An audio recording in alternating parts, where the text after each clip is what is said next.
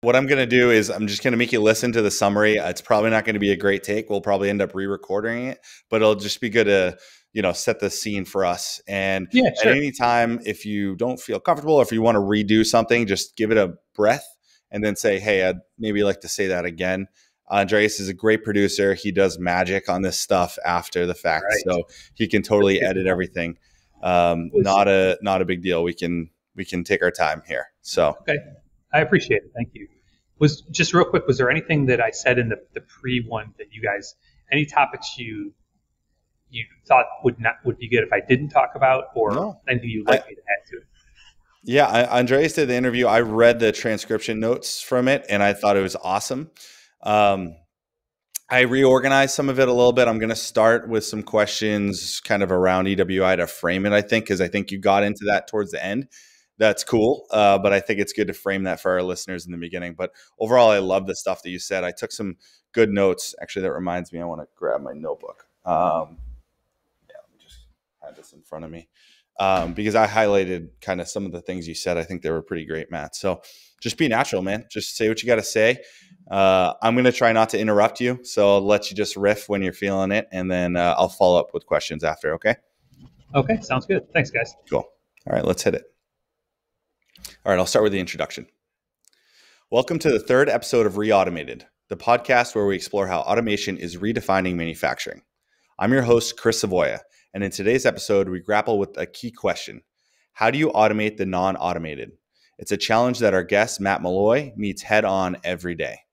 As the automation program manager at the nonprofit organization EWI, also known as Buffalo Manufacturing Works in upstate Western New York, Matt has dedicated his career to helping small and medium-sized enterprises prepare for a future of automation.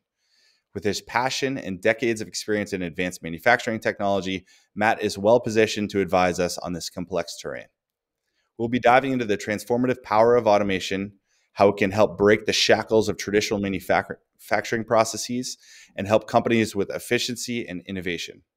Together with Matt, we'll explore how automation should be about creating a win-win situation for both employers and employees, all while keeping jobs. So whether you're a seasoned veteran in the manufacturing sector or just curious about the future of work, strap in and we will dive into an engaging conversation about the intersection of human ingenuity, advanced robotics, and the future of manufacturing. It's time to get re-automated. Welcome, Matt. Thank you for joining me today. Hey, thanks, Chris. This is great. Really looking forward to it. All right. So as the leader of the automation program at EWI, which is a nonprofit organization, what's your mission? So our mission is to help companies figure out how to implement really cool technologies. We do all kinds of stuff. It started off actually as a welding institute out in Columbus, Ohio, and that's where our headquarters is still today. If you go out there, we do a lot of welding, joining, forming, ultrasonics work, all kinds of core process technologies. But over the years, we've also branched out into a lot of areas, including what we're going to be talking about today. We do a lot of work around automation. We also do some really great work around metal 3D printing research and data science. So, kind of at the forefront of a lot of technologies. And our mission is to help companies figure this stuff out. And in particular, our automation work is very focused on small and medium manufacturers. So it's a lot of fun to work with a lot of companies, help them figure out, how to navigate that automation journey. Yeah, totally. Cool. So you live in Buffalo, New York, right? And you serve manufacturers there. Can you tell us a bit about the economy and the manufacturing sector in that area of the country? Yeah, sure. It's pretty strong. I mean, a lot stronger than I realized, right? When I grew up in this area, didn't have much of an interest in manufacturing earlier on, when I was younger, earlier in my career. Moved out of town for quite a long time. When we moved back, it just amazed me, like how much is here. And a lot of what we do now, we do a lot of, say, automation site assessment. So we're out at different sites around the region, also around the country, helping to try to explore what these opportunities are with companies. And every day I see some new thing in the region, and I'm like, wow, I didn't realize this was made here. From small little parts to stuff, mission critical parts. It's pretty impressive. So I don't have facts on exactly how strong it is, but I would say anecdotally, it's pretty strong and Sure. thriving. Sure. So you mentioned you serve small and medium-sized enterprises and you do kind of site visits, or what does that mean? What is that like? Yeah, sure. So we do automation site assessments. Our team has done well over 100 of them now, about half of them here in Western New York, and the other half spread across the U.S. And really what these entail is we go in, we spend a day working with the team there, the leadership team, as well as some of the folks on the floor to understand, what are the challenges, what are the needs, what are the opportunities around automation, and as well as other advanced manufacturing technologies. Most of these companies, right, have been doing the same thing the same way for years, right? They don't have someone internally that is kind of up to speed on what's possible out there. So a big part of our job is to help them understand what's possible and to kind of push them along that path. So we'll talk with the team. We'll do a very in-depth floor walk for part of the day. We'll talk to folks on the floor as well as we're doing that. The whole time looking for those opportunities, so that we can help them understand. You could do this. Here's why we recommend this. And then we'll help them find the right resources to do those things. So quite literally walking down the manufacturing aisles, pointing at things, kind of saying like, hey, that's an area of interest or not. Very exactly. Cool. And it's just incredible the things you see, right? It's kind of like, a live version of the show How It's Made, right? You're constantly seeing new factories, new products being built, the way things are doing stuff. Everybody's got their kind of own unique way or unique spin. But on the other hand, after you do so many of them, you start to see some really interesting trends, which is great, right? You see where things are heading, and you see common problems, challenges, and those are all areas we can try to help out with. Yeah, it's kind of an interesting dichotomy because you have, with automation, you're trying to standardize in some way. You're trying to find the commonality in things to be able to optimize them and make them able to be automated. But at the same time, I'm aware that manufacturers are very proud of the way that they do something, right? And that's very much, it goes all the way back to the product a lot of times. The way they build it is important to them. That's part of their value proposition for their products. So you need to kind of be able to preserve and respect what they're doing, their uniqueness in their process, but you're also trying to find ways that you can standardize it and make it automatable. Is that correct? Oh yeah, totally. Right. And there's a lot of things that are, kind of, I'd say simple, like very obvious, places for automation. But there's a lot that are not. And a lot of smaller manufacturers, tend to have that feel that whatever they're doing is so unique that it cannot be automated.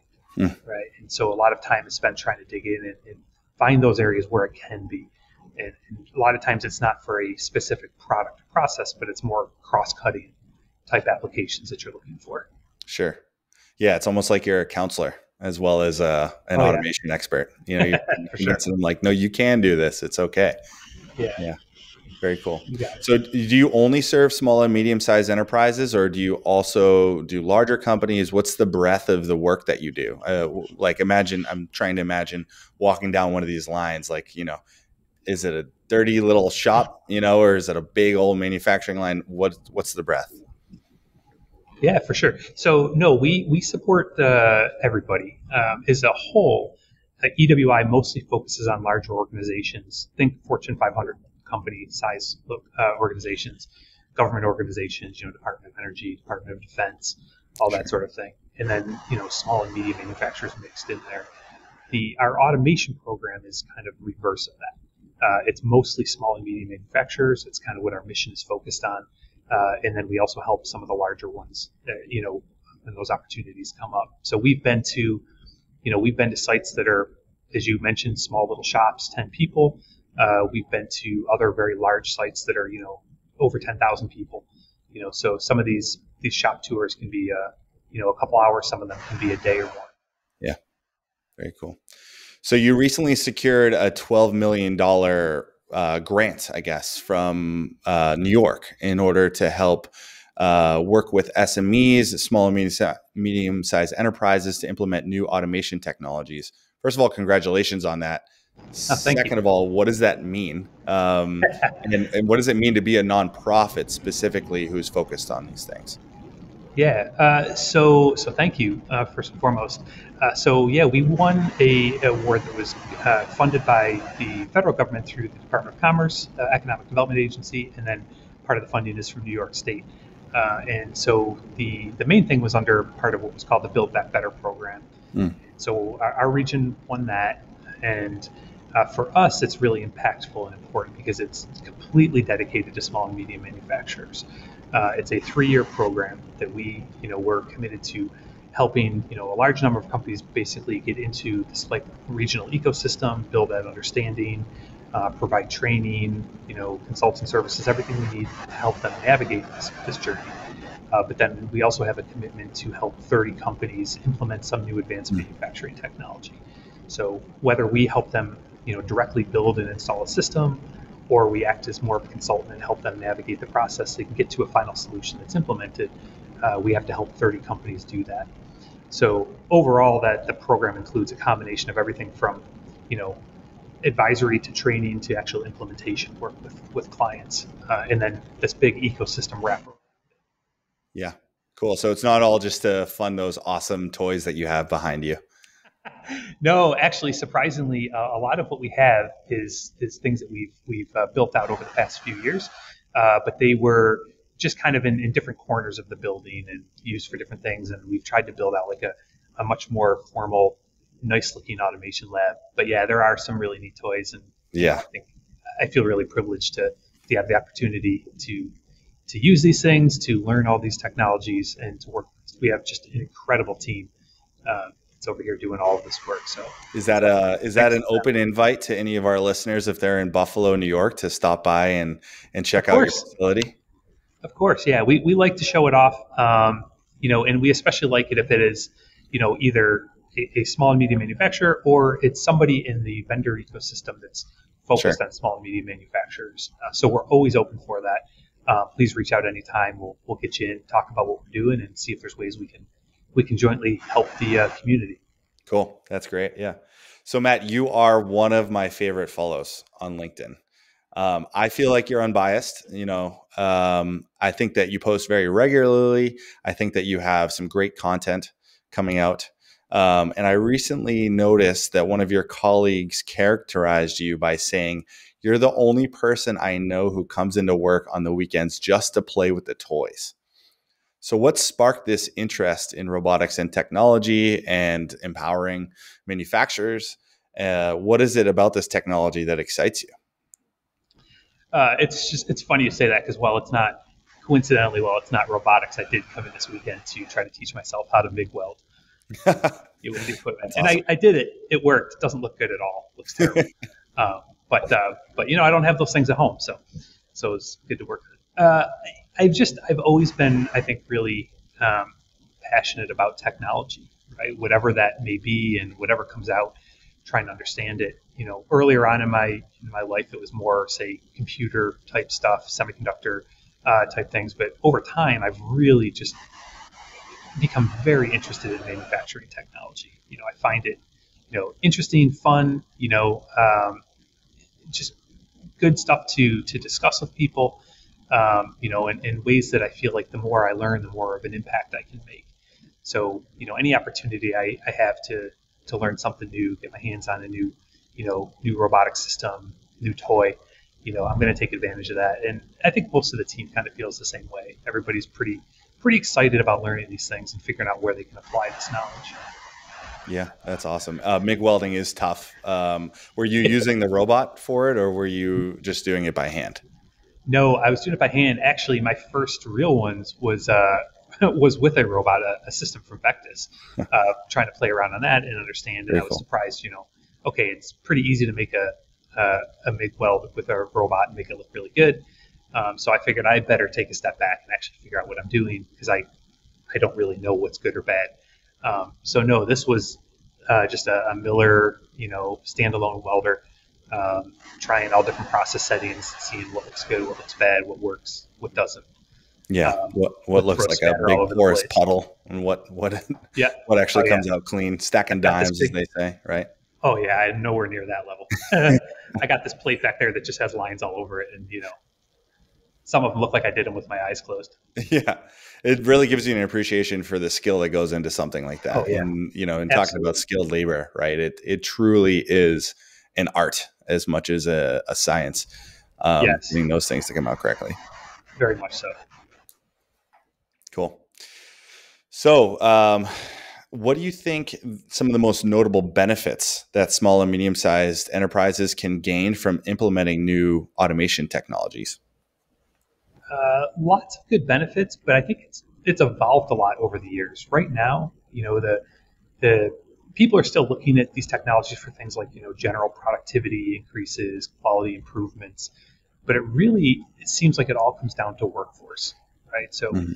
people are just having a really hard time finding workers, and even from the employee, the worker point of view, right? I think most workers have gotten to the point where they don't want to do some of these really you know dull jobs, right? They don't want to be flipping over the same part every time, or loading the part into a machine all day long, right?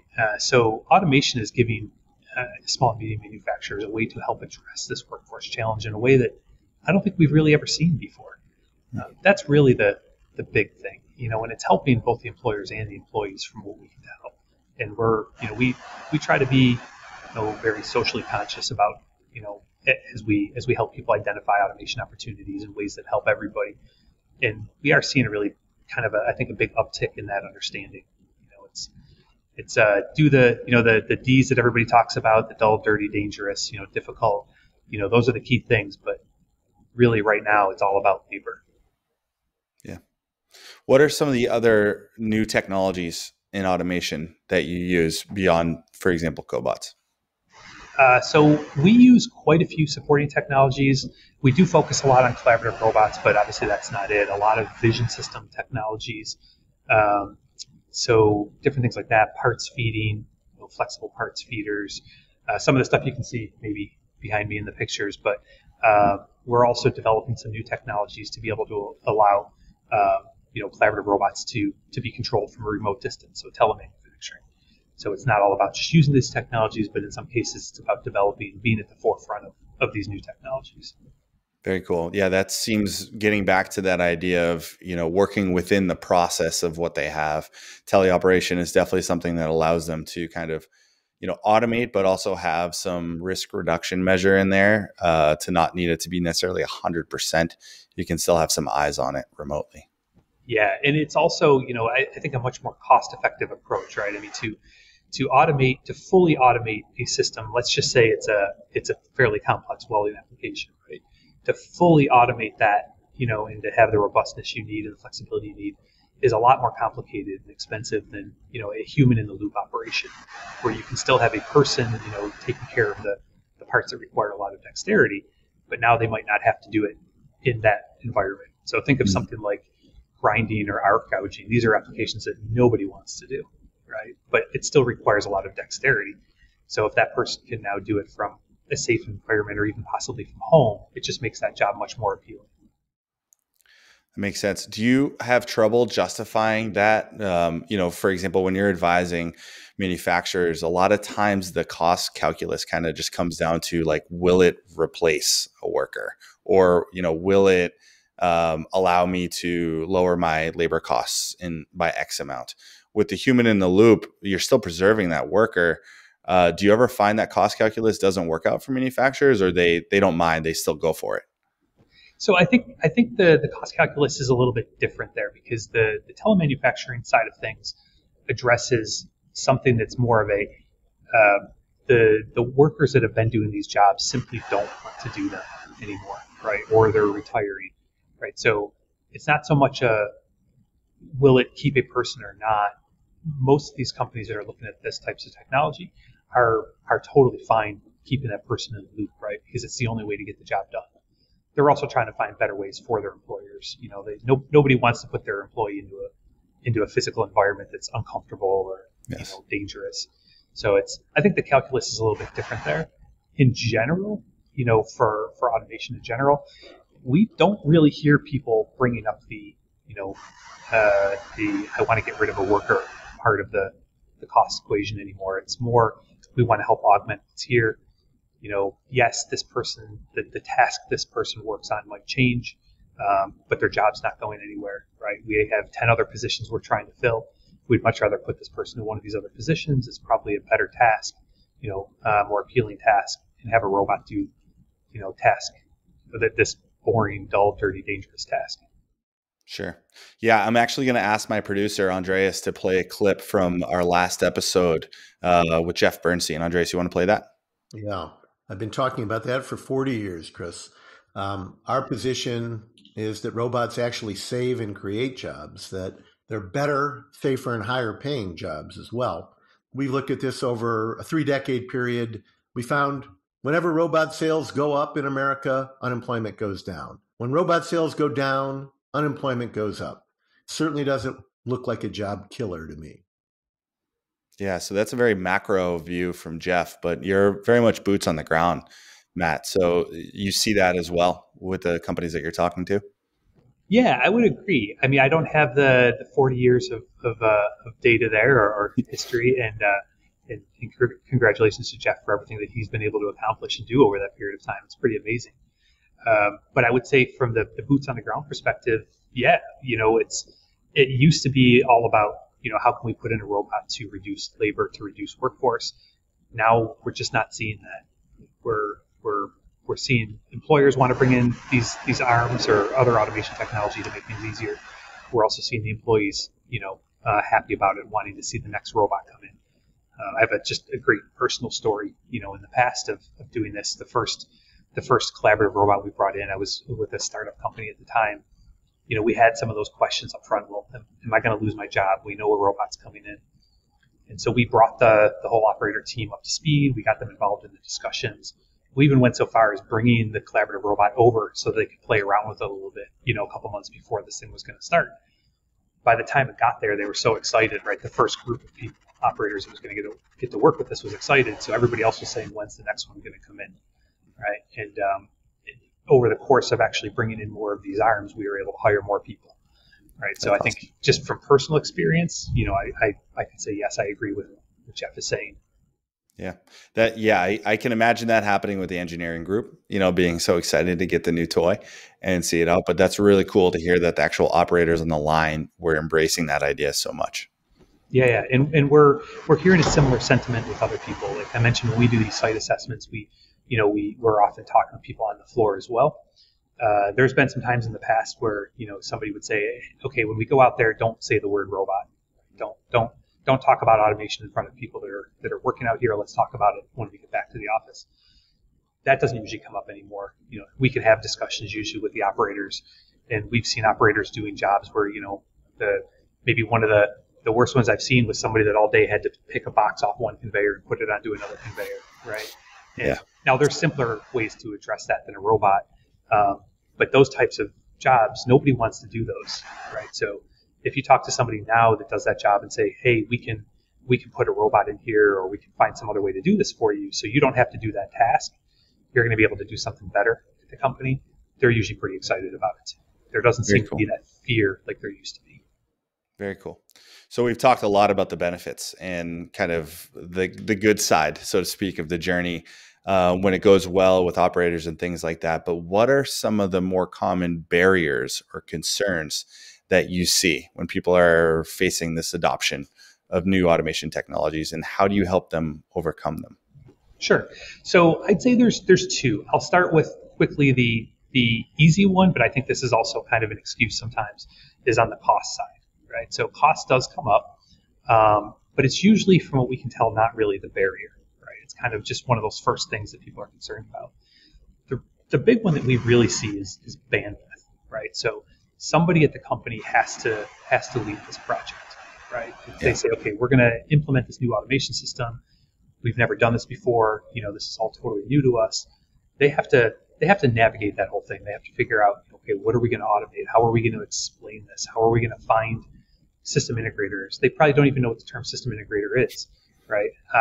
Where do we go to buy this system? How do we get it installed? How do we, and those things take a lot of time. And for a small manufacturer that's, the leadership team is constantly fighting fires, they might know, and they usually do know, that they need to automate. But as soon as that discussion is over and the next fire comes up, they don't have the bandwidth to work on it anymore. So that's what we really see as the biggest hurdle.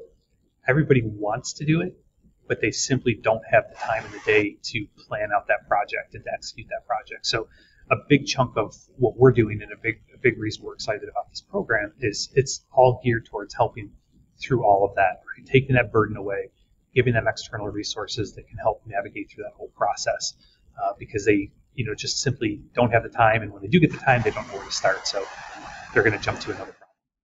Yeah, I think it's kind of important to highlight that, these companies are good at what they do. Like, they're in business, they're making products, they're making good products, right? And so I'm sure they have the intellectual capacity, the engineering capability to be able to put one of these things together if they really wanted to. But as you say, the bandwidth thing makes a lot of sense. And they just struggle to kind of visualize the journey from where I am today to how I'm going to be where I need to be, right? Exactly. And especially if they haven't done this before, right? I mean, it is a risk, right? Like you said, they know what they're doing, they do it very well, and that is absolutely true. And to go from a process that's been manual to automated is a big change, right? I mean, that can be a very scary thing. There's cost, there's time involved, there's retraining, there's team, and then there's always that nagging, I think, feeling in the back of their head, back of their mind of, well, if it doesn't work, no one's going to trust me in the future, right? So there's a lot of things that have to go right. Now, I think all those things are getting easier and also easier to justify. But for a small manufacturer, it's a big first step. And the creativity and the ingenuity is absolutely there. I mean, we see amazing things at these sites. Sometimes you go to a small site and you're just like, wow, who designed this? This is awesome. Like, how have you been able to figure this out? So yeah, they definitely have the ability to do it. They just usually don't have the bandwidth. Yeah. I want to highlight one thing that you mentioned there that I think is kind of important because it does come up a lot of times. So I kind of think of this as a clear path, right? Like I want to be able to help empower these companies to see a clear path from where they are today to where they need to be. And one of those key decisions along the way, you mentioned it, is like picking a system integrator, or are you going to use a system integrator? Are you going to try and DIY it? And I think that's kind of that decision paralysis that kind of comes into effect sometimes.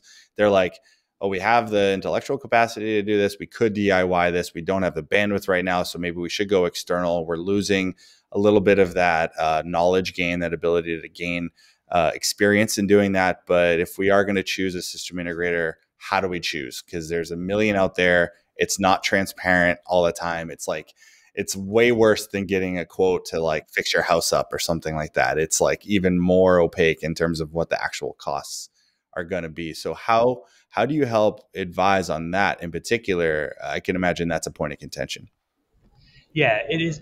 I mean, to be clear, like most of these technologies nowadays that a small manufacturer is looking for, especially if they're thinking of like a small cell, a collaborative robot cell, or some other standalone technology, say like just an automated vision system. They can do this stuff on their own. But if they haven't, we do usually recommend they work with someone to do at least that first one, right? We've been to far too many sites that have kind of that proverbial boat anchor, right? It's a robot sitting in the corner, maybe with a tarp over it that no one wants to talk about, right? And we don't want to see that again. So we do usually tell people to do that. Either we can help them or we can get them connected with an integrator partner. But that is a big challenge. Now, I will say the ease of use is really improved on a lot of these things.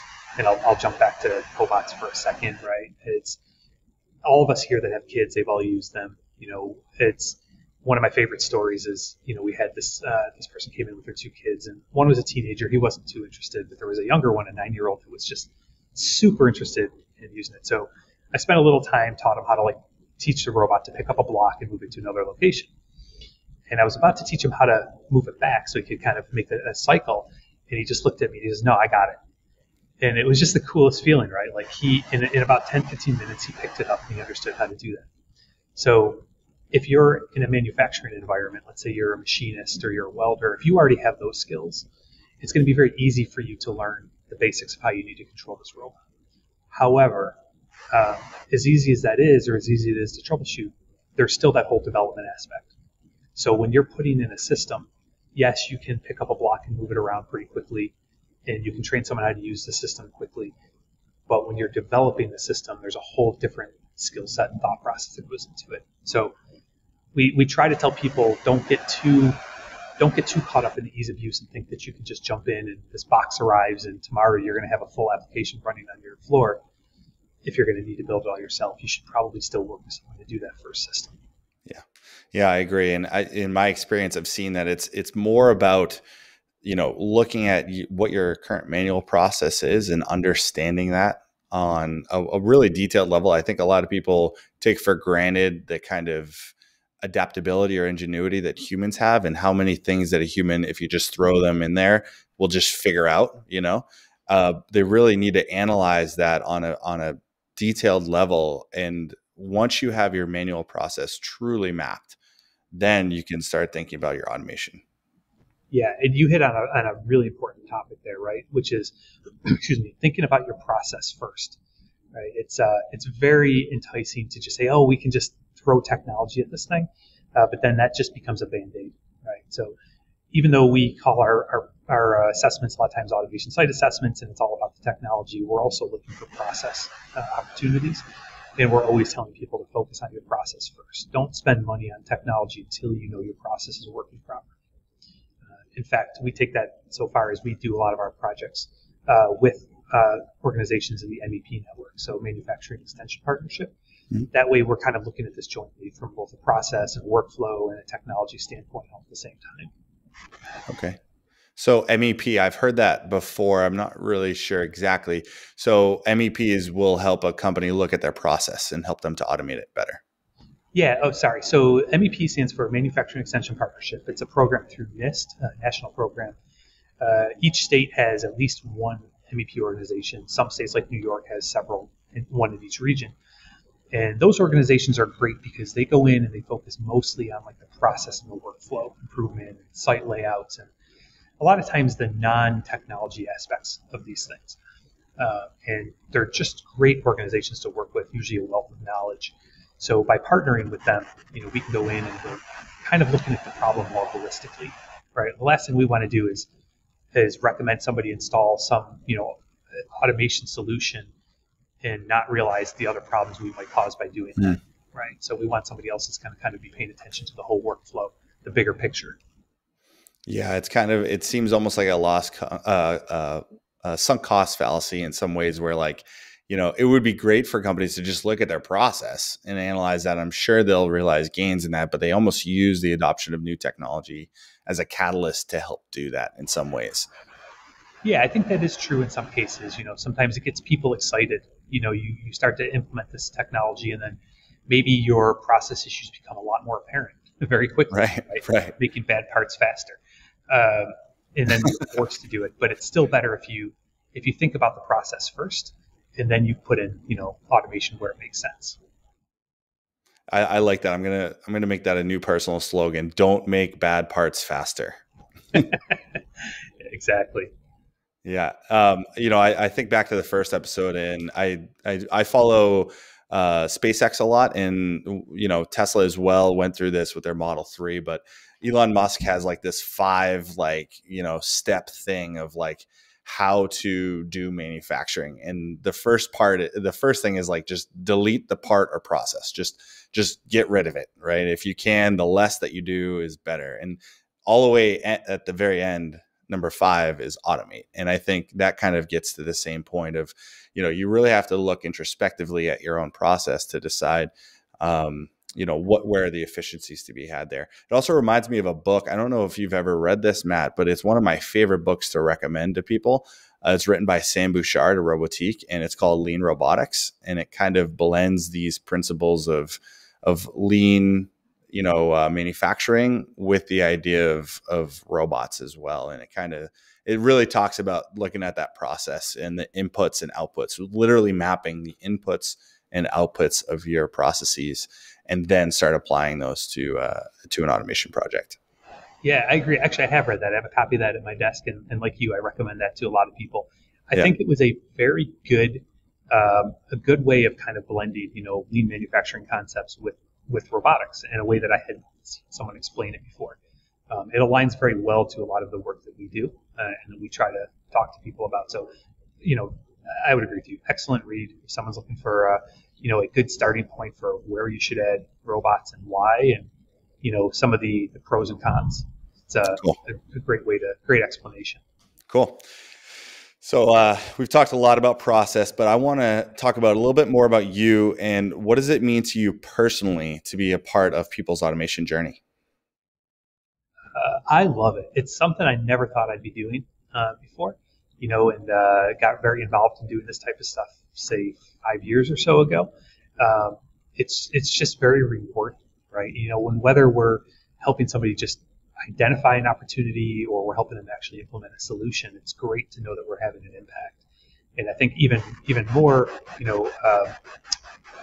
there's even more of a positive feeling, I'd say, with the fact that a lot of these are with smaller companies, right? It's big companies a lot of times can afford to have automation teams and their own internal resources, and they still, get external help when they need it.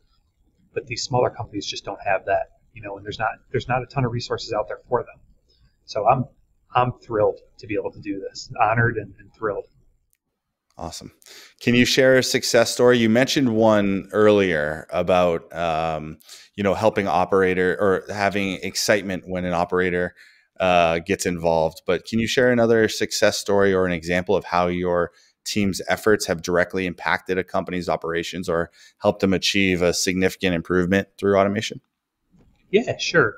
One that comes to mind a lot is with an aerospace company, a local company here. And so when you think aerospace company, a lot of times you're going to think, highly automated, very advanced, right? But aerospace companies, just like a lot of other companies, a lot of the work is still done manually, right? Assembling parts and performing all these tasks at manual workstations. So one of the ones we found, I think, was just a perfect fit for automation. So this started off with one of these automation site assessments where we had kind of gone in, we identified a whole bunch of opportunities, helped work with them to prioritize those. And the one that got picked that they wanted to move forward with was they had to take these small, little tiny plastic filters. So they're, a few millimeters by a few millimeters diameter and height. And those have to be put into these boards, for lack of better terms. And people would have to do that all day long. So picture taking these tiny little parts out of a bowl, putting them into a slot, and just doing that over and over again, right? It's a very tedious job, but a very important job. And there was a lot of pretty tight requirements on the process for what these parts were used for. So we helped them kind of sketch out a concept for what this could be, help find system integrators to do all the work, and then help them work through that entire process. So from the time we came up with the idea with them to the time this thing was up and running on their floor, we were there basically holding their hands because they weren't sure how to do all of this work. Ended up leading to a very nice robotic cell, fully automated, and now all they have to do is just load in a tray of these little parts, hit go, the machine will find the board that it needs to, it'll find all the individual holes by itself with the vision system, and then just start plugging away. And just think about doing that as a job, picking up a little part, putting it in, picking up a little part, putting it in all day long, right? And from what we can tell, the folks that were there that were doing that job before are thrilled. Awesome. Yeah, that's one that always comes to mind. Cool. So with the rapidly advancing field of automation, what do you envision as the future of manufacturing? Are there any emergent technologies or trends that particularly excite you? Yeah, I think the two big ones beyond, what we're seeing a lot of right now, I mean, certainly AI, it's incredible how far that's advanced, or I should say how fast that's advanced. Just in the past couple of years, whether it's, personally or, in the manufacturing setting, it's just everywhere. And so we're even seeing products come out that are already, AI compatible, vision systems with neural network capability that are easy to program, that kind of stuff. So I think we're going to see a lot more of that. I also think we're going to see a lot more around AMRs, or autonomous mobile robots. And I will be the first to admit, years ago in my career, when AMRs were first coming out, I did view those as more of a fad. I thought they weren't really going to go anywhere. But now, the technology has gotten so good, so much safer. We're starting to see really good applications for them.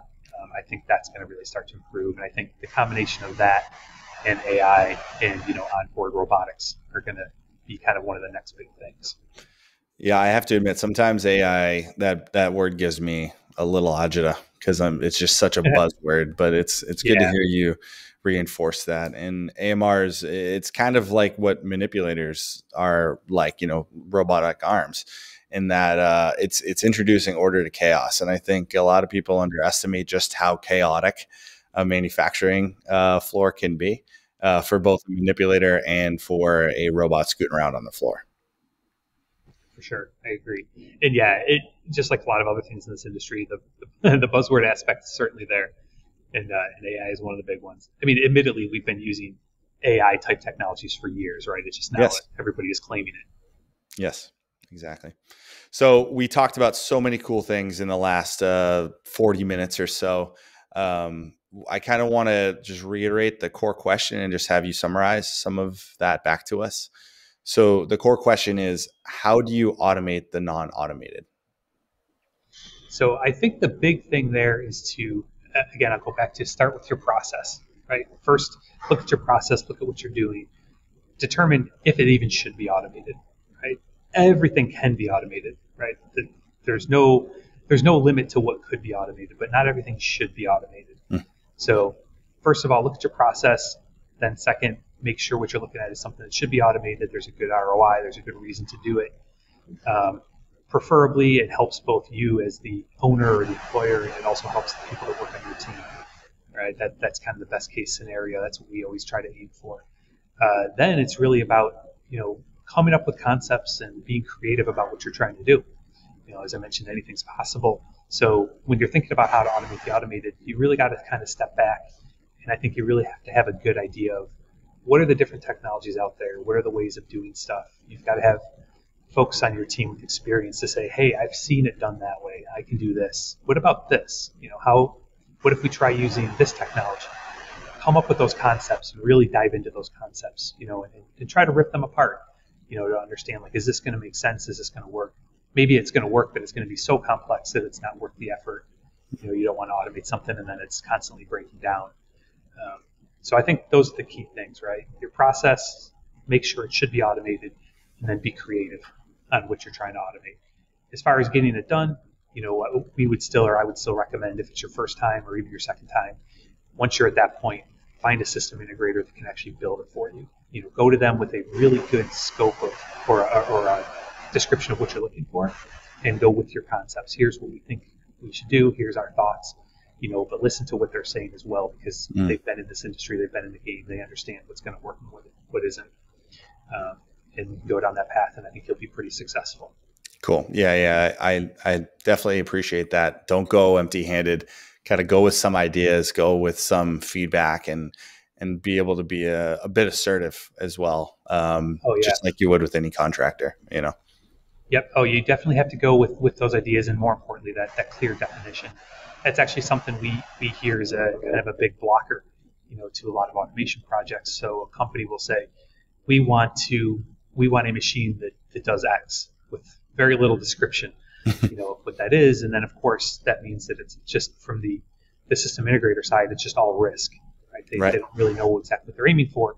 So now the quote is going to be very high, and the company doesn't understand why it's so high, and it's because there's this mismatch there, right? And so if you're a small company, one of the best things you can do is, if you're thinking about an automation project, spend a couple hours to put together a really, really good specification. Yeah, we want requirements. X, Y, Z. Here's the requirements, and maybe here's some things that it should not do. Here's things that we prefer. The more clear you can be, the more accurate of a quote you're going to get back. Yeah. Yeah. And that includes floor space, sizing, part sizes, different runs of things, and everything like that. Then it becomes kind of a discussion with the system integrator where they're like, oh, you want it to have 80% of your product portfolio in this machine. That's going to cost you a lot because you actually have these few products that represent 50%. If you just focus on this part of your portfolio, maybe it'll help reduce the cost of this project. Yeah, that's true. You don't have to bite off everything at once. Yeah. Cool. Very good, Matt. Thank you so much. I'm going to move into the rapid fire question section. This is where I just spit a lot of stuff at you. I want your gut reaction. I want your initial take, your hot take on these things. We have about 4 questions for you, so I'm just going to jump into it if that's cool. Yeah, let's go. Cool. What's the most interesting or unusual application of automation you've come across in your career?